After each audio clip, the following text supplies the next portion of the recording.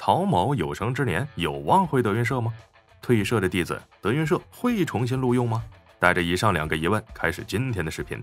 郭麒麟虽然一直也不在德云社，但他本人也是收了一名徒弟的。这个小孩如今4、5岁，已经在德云社登台说相声了。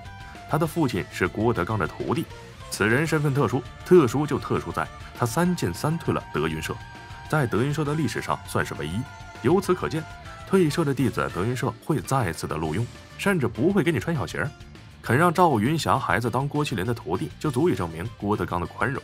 既然有退社后再次录用的可能，那曹某是否也有机会呢？曹某在离开德云社不久之后，说了这么一番话：德云社现在有需要，我现在还会回德云社演出。那有没有这样兴趣？那你得问德云社，你不能问我呀。好人人设瞬间这不就来了吗？我大度，我宽容，我可以原谅。郭德纲也说了，倘若日后山穷水尽无人解难之时，言语一声都不管你，我管你。2个人看似都和平分手，但其中有一个必须条件，需要有一个人低头。不过再看一眼这俩人，谁也不可能低头。曹某呢，天生傲骨，印象中没低过头。当年曹某大放言辞，我一个人养活了半个德云社，底气也是郭德纲给的。云子科最显露头角的也就1、2、3个，曹云金在其中十分的突出。郭德纲把资源给了他，亲自给他当捧哏，硬生生的将此人给捧了起来。这份自信也是他离开的底气。当年他想必笃定离开德云社会过得更好，不过如今看来路也走错了。开直播有人刷弹幕骂他孽徒，微博发文有人评论骂他孽徒。较比相声，曹某如今似乎更爱做饭和健身，甚至之前网传他重回德云社的时候，此人直接连夜发文力证清白。殊不知近日他因一张偷拍火了起来，和德云社的演员私下的聚餐了，是真是假？我们接着看。为了和德云社撇清关系，曹某在有人造谣他有望重回德云社之时，一连好几条的回应，想赶紧甩掉这一身麻烦。而近日网传一张图片，我们先来看一下。图片有点模糊，但还是很好辨认的。曹云金、阎鹤祥这俩人半夜私下的见面聚餐吃饭吗？没过多久，铺天盖地的言论四起，德云社这是要喜迎曹某回归了？小林子本人是有点懵的。这2人想要和好，别的不说，肯定要有一方低头。看这架势，郭德纲低头了。最了不起的相声演员就是您，我是唯独一个造反落好的。我对。郭麒麟这句话莫不是要成大实话了？这概率简直不亚于小林子下楼买彩票直接中一个500万。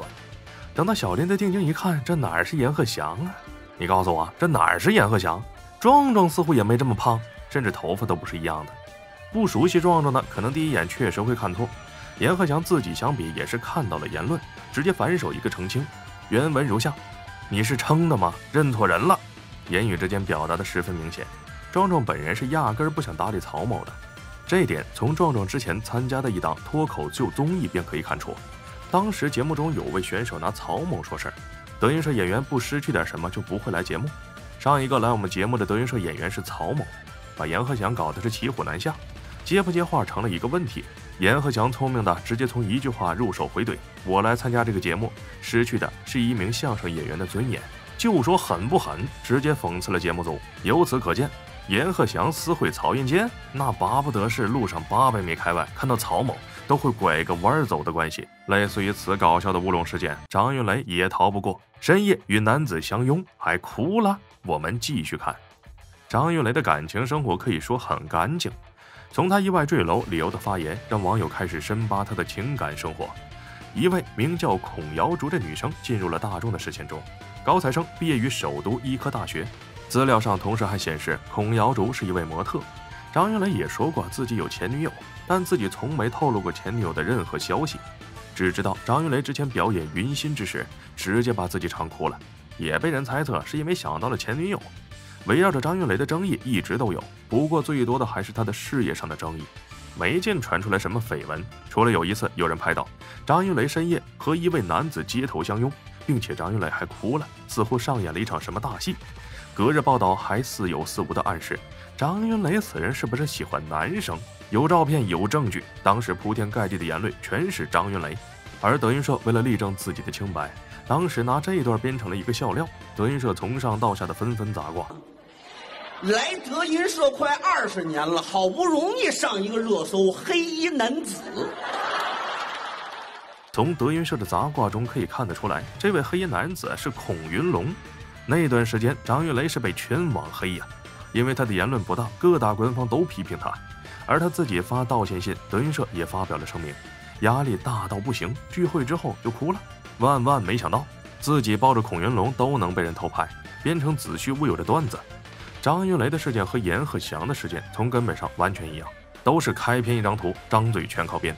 幸好德云社台上杂卦是常事儿，杂卦辟谣有新鲜又有力度。反观如今娱乐圈，律师函都没用了，你得报警才有用。屏幕前的德云女孩还知道哪些诸如以上的乌龙事件？留言评论，下期见。